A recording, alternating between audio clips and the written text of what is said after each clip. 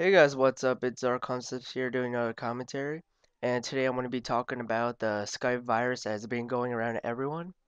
And what it is a keylogger, which means that once it affects your computer, it's able to take whatever it is you're typing and put it into a folder and basically send it to the person who created the virus. And everyone's getting it because once you get it, it sends a message to all your friends saying, LOL, is this your new profile picture? And then it gives a link to a broken Google with their username.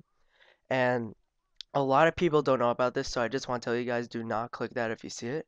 And I recently had it because my mom did click it, which pissed me the hell off because I knew about it, but she was turning off my computer because she was mad at me. And so today I want to be teaching how to get rid of that. So first of all, you could go to Tools, then Options, and then after you go to Options, then you go to Advanced, and then Manage Other Programs Access to Skype. And what will happen is there will be other programs right here that you probably haven't ever seen before or that you know about. So just delete them right away. And this just records my Skype calls and all that. So after that, just save. Another way to do this is you go to search for programs and files, percent app data, percent. You click enter, and it brings up this right here.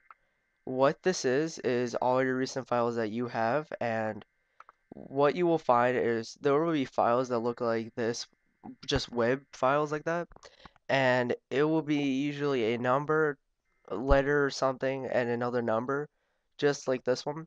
And if you click on it, it does tell you the date it has been modified. So if you have any files like this around the same time that you did get the virus, just try to delete them right away. And after you do that, everything should be fine. You just save, restart your computer, and you shouldn't have the virus anymore. So, thank you guys for watching my tutorial, and I hope this has helped you out. So please just spread the word, tell all your friends, and see you guys.